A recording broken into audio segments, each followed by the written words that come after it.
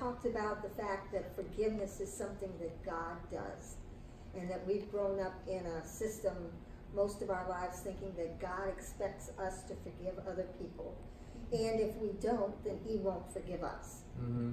Well, that's not true. And so that's what the sermon's about. Real forgiveness is not that God was mad at us and then he got over it, and then he decided that he wouldn't punish us because he got over his anger. True forgiveness is that God never connected us to our actions. He didn't say that who we were was based on what we did.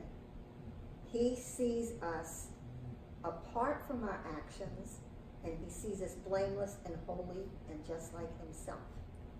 So forgiveness is actually the separating of a person from their actions so that the union of the two is utterly destroyed. So now apply that to the cross. The separation of what is killing us, separating us from, divorcing us, Romans 7, divorcing us from the belief system that was killing us and destroying us and utterly destroying it. And the belief system that we were in was that our actions did say who we were. We were judged, we judged ourselves by our actions. We thought God judged us by our actions. We judge everyone else by their actions. We judge everybody else by their actions. When God is saying, he showed me that he just did so neat, because so many people are painting right now. But I'm not one of them. But anyway, God is painting this beautiful picture of man so that we can see it. And he's saying, the man that I created, my man, is holy and blameless and innocent.